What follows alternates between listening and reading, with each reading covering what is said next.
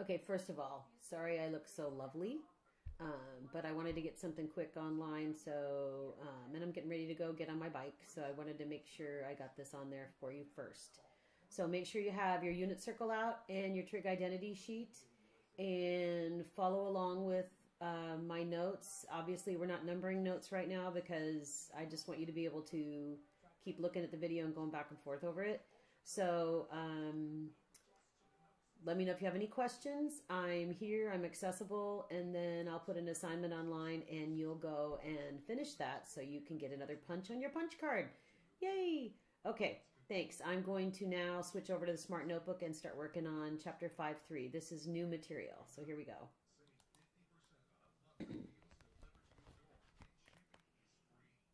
So here we are going to be learning how to solve equations using the trig information. So let's start with our first one. So I think you guys are going to like this because it actually brings back the numbers that you have been missing for a while, and you basically start solving like regular algebra. So you will probably enjoy this. Let's make sure I set my pen up well. Okay, good. All right. So first off, I'm looking at this, and if cosine x was just x, I would start manipulating things around to be able to solve for cosine x. So, first thing that I'm going to do is subtract 3 cosine x. So,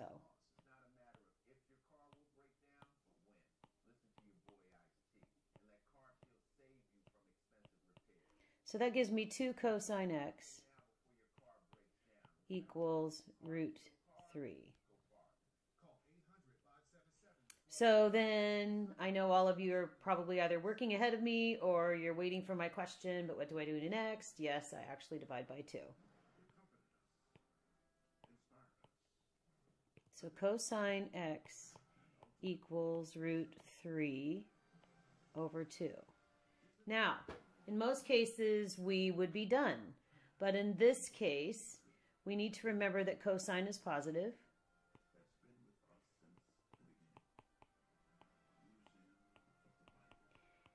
And then we need to take a look at our unit circle. I actually have a picture of a unit circle here that I'm going to go to. Remembering that cosine actually is root 3 over 2. I'm going to go to my unit circle, and I'm going to look at where cosine would be positive, which we know cosine is positive. In which quadrants? Well, up here it says it's positive in quadrant 1 and positive in quadrant 2. So what am I looking for? I'm looking for where cosine, which is also our x value, equals root 3 over 2. Well, that would be at pi over 6. And then in this quadrant, it would be at 11 pi over 6. So I'm going to go back to my screen, the first slide, and we said it was at pi over 6 and 11 pi over 6. Now, this is solving for all. So if you remember a previous unit where we always had to add plus 2n pi, you're going to do the same thing here, because that means no matter how many times we go around the circle, forever, this particular equation will give us root 3 over 2 at both 11 pi over 6 and pi over 6. So I will add on a plus 2n pi plus 2n pi. This is the final answer. Okay. Oh, it's not letting me write this. Okay. All right. So that solves the first one. And we're going to probably do 4. And so hopefully you get the hang of it after we do that. And I'll go back and forth with the unit circle too, so you can see what I'm doing. So let's go to the next example, which is right here. First, I want to go into the unit circle and erase. I need a big eraser. Okay. There we go. And then we can go back to the next one. Okay, so our next equation This is a little different because we have sine x on one side and negative sine x. So I'm going to add sine x because I'd rather have that. So I'm going to add sine x to both sides. Once I get back on pen.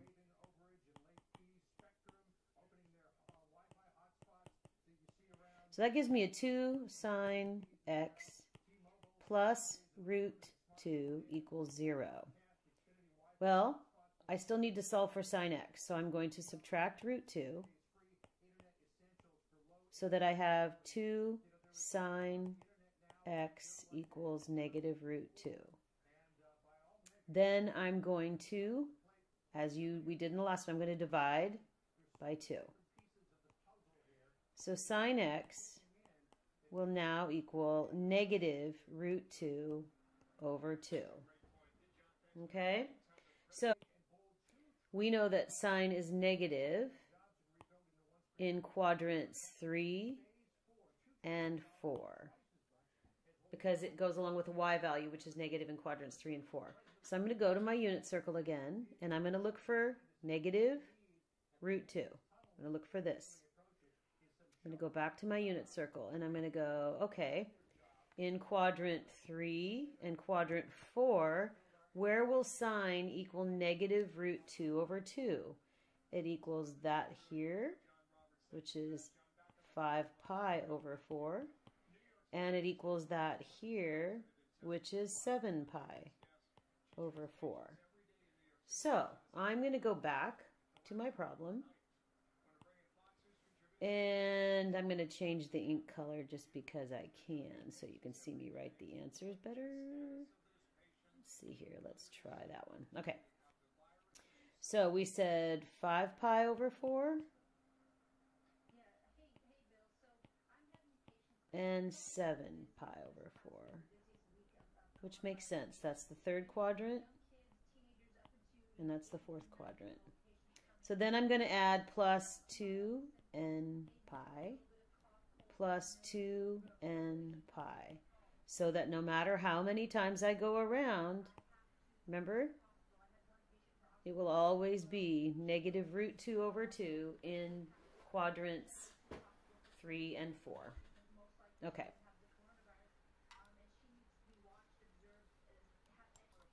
Hopefully you understand that, because now we're going to move on to something that's just a touch different, but you'll understand why it's a touch different in a second. Let's go to, it would be another note in our classroom, but on here, it's a little different. So, hang on. Okay, so what we're going to do here is we're going to solve it just like we did the cosine and the sine before, but the difference here is we are taking the square root, sorry about that, we are taking the square root of each side. So it's a little bit different. So first I'm going to add 4 because I want to get tangent squared by itself. So that means 3 tangent squared x equals 1. Then, next step, we would divide by 3, which makes tangent squared x equals 1/3. Now, we need to do we need to square root both sides. So I'll just use this red to kind of show it a little bit different. So that means now tan x will equal the square root plus or minus square root of 1/3, which is the same as plus or minus 1 over the square root of 3. Well, you know, Mrs. Indahl doesn't like radicals on the bottom, so you do have to rationalize. So many of you probably already did that in your head.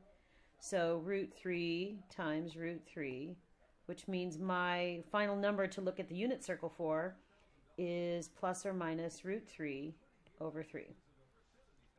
So the difference here is with tangent, with sine and cosine, what's the period length? I'm going to let you think about that for a second. What would be the length of one period in both sine and cosine? Think about that for just a second.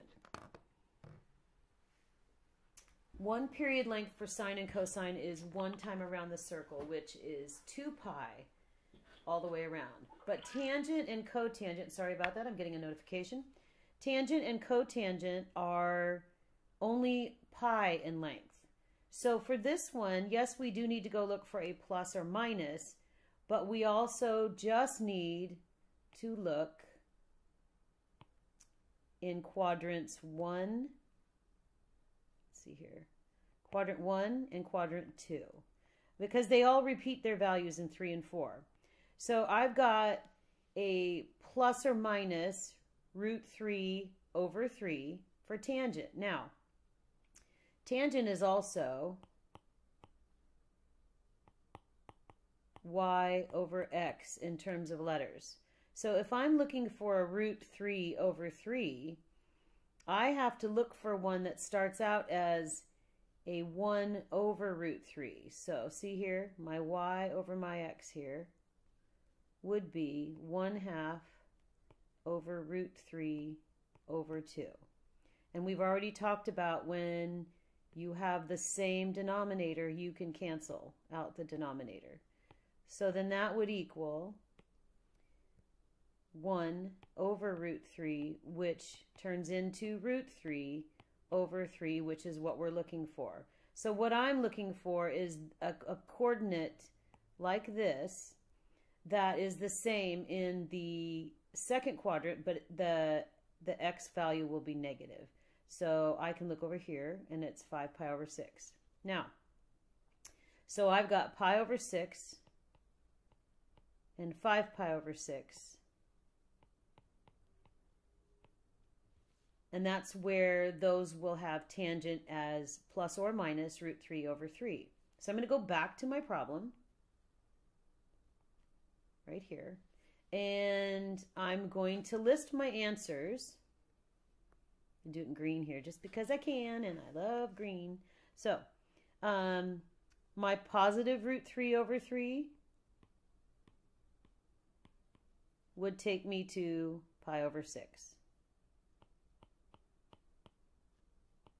Plus, and again, it's only pi in length for the period. So instead of 2 pi n, or 2n pi, however you like to write it, I put pi, or n pi, because I only need to go halfway around the circle each time. And then the second one was negative root 3 over 3, and that is 5 pi over 6 plus n pi. Those are the answers that you would be turning in for this particular problem. So hopefully that helps. Remember, you can always rewind this video and look at it and see if you can understand the steps, and then make sure you've got your unit circle right next to you so you can look at it too, in addition to the way I'm pointing at it. So, and our unit circles should look identical because this is the same one. So let me go to our last problem before we end this lovely lesson. Here's our last one. And I'm going to give you a couple minutes. Actually, what I'm going to do is pause the video for a second because I want you to actually try this on paper first. So I'm actually not pausing. You're going to pause. So here's the pause. I'm done. Okay. So hopefully you paused it to actually do the problem yourself. And now all I'm doing is working through it to make sure you did it right. That's kind of the goal here.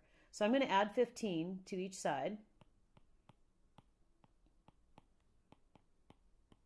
Okay. Then I'm dividing by 5. Okay.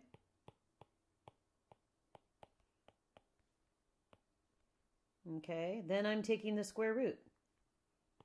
So tan x is going to equal plus or minus square root of 3. Okay. I now go to my unit circle, and I better erase all of this lovely stuff so we don't deal with that this time. Hang on just one second. And if you remember what I said earlier, root 3, so tangent again, would equal y over x in letters. So what I'm looking for is a y over x situation that's going to just give me a root 3. And I see one right here. Because if I did y over x, and I cancel out the denominators, this equals root 3 over 1, which is root 3.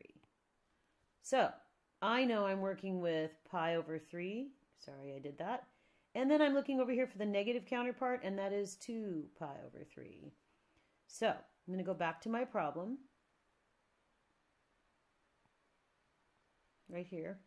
And I'm going to write pi over 3 plus n pi and 2 pi over 3 plus n pi.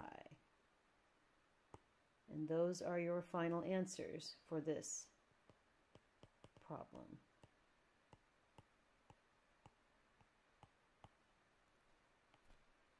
So, with that said,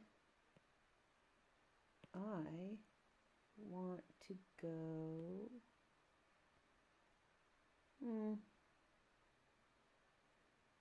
Let's just...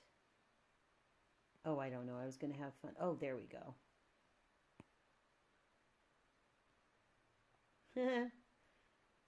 Just me having fun. There's just so many cool things you can do on here. I know, it's kind of silly. Oh, look at the smiley faces. You're all missing the smiley faces. All right. That's it. I'm sorry I'm silly, but when you have fun stuff to do, I know some of you are going, this is not fun. Leave me alone. Okay. All right. So, I hope that helped. I'm back. Scary. Woo, look at me. Anyway, I'm going to put an assignment on, I'm going to put this video in the videos in our coronation file. And then I will put an assignment also listed underneath so you can work on those. And we'll do it like we did last time. Try the assignment, do the best you can, upload photos for me, and then I will go through and make comments on the assignments like I have already done on the ones that have been turned in. I hope you're all well, and I will talk to you again soon. And one of these days, I'll look more lovely than I do right now. Have a good one. Bye.